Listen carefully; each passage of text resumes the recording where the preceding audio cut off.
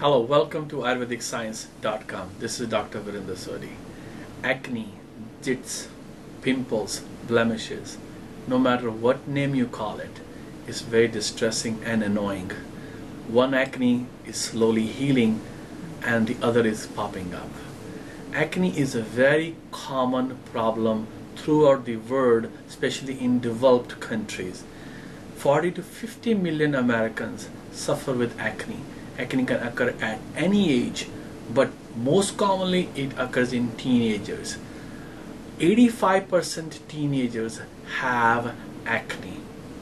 What causes acne is very unclear. We don't know the real cause of acne, but we can blame four things.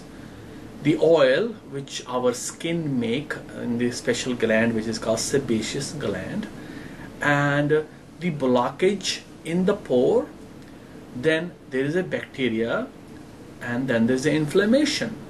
The bacteria, which is called Propanibacterium acne, and this gets a special name Propanibacterium because this bacteria makes propannic acid. This propannic acid is a very wonderful antifungal, antibacterial in small quantities, but as you know, everything is a balance. Whenever this balance is disturbed, when you are making too much oil, and it happens with the surge of hormones, especially in teenagers, you are making more oil and you are also making more propannic acid.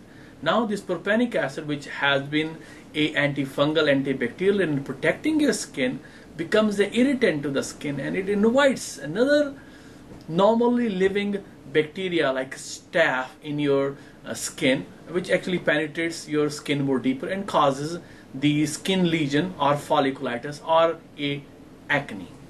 So you can understand that the same normal living bacteria which is supposed to protect your skin is causing the problem.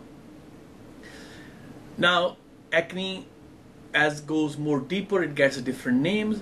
It gets the name of comedo when it's superficial, which is also called blackhead, whitehead, and when it's get a little more deeper, it's starting to be inflamed and red. When it's get more deeper, it becomes little pustule, it becomes like a pimple, and it becomes very deep, then it called a cystic acne. Is diet has any link to the acne? You know, if you read the literature, it says there is no clear link, but I think there is a clear link. I grew up in a very small village of Himalayas, and up to my high school I did not have any acne lesion whatsoever. Then I moved to study in a college in northern state of Punjab, and I got little bit acne, I think because my diet changed and my environment. The environment was more polluted in the Punjab region than the Himalayas. The Himalayas has a very pristine, clean environment. So I believe if you eat a lot more sugar, a lot more carbohydrate rich food and deep fried food, oily food, maybe a causative organ. I like to do food sensitivity test for people who has a persistent acne problem and which is not controlled with the measures. Again, food is an important issue in my personal opinion.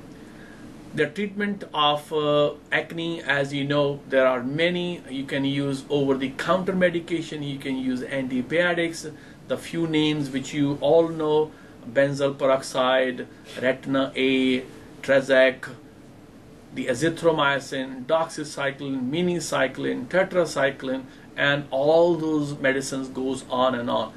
Major side effects. You know, you're not going to cure your acne by just taking antibiotic once. You have to go on taking, and I've seen patients who has been taking antibiotic for the last 4 to 5 years. And did it fix the problem? No. Did it cause side effects? Yes. So in my opinion, you want to change your diet. You want to clean your face naturally. There are Ayurvedic herbs. One comes to my mind first is neem. Very wonderful herb which has been used traditionally for many centuries. Grandma used it for all kinds of skin condition. And when you combine this neem with the herb curcumin, It has a wonderful anti-inflammatory and antibiotic effect. Your skin heals very, very fast. In 1983, when I got married to my lovely wife Rekha started to develop very severe cases of cystic acne, and so she first didn't want to use my therapies because I was a young doctor, and she may not have developed the full faith in me. And so she opted for using an antibiotic, but antibiotics after using for 3-4 months did not have much impact on her skin. So I end up using neem and curcumin, and to her wonder, after around 1 month, her acne subsided. In 3 months, completely cleared her face, and she has been clear face since then. So I have used this recipe since then as my standard part of protocol for acne. Another thing which you want to add to your acne protocol is a probiotic, because ecosystem is very important, especially the gut ecosystem. And if you eat probiotic, it helps to balance out your ecosystem. Another thing is washing your face. I recommend that you use Ayush face pack.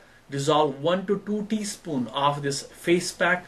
Rub it on your face lightly. Keep it on for 30 minutes. After 30 minutes, wash it off with lukewarm water, and you will have a wonderful glowing skin. This is Dr. Virender Sodhi on AyurvedicScience.com. Thank you.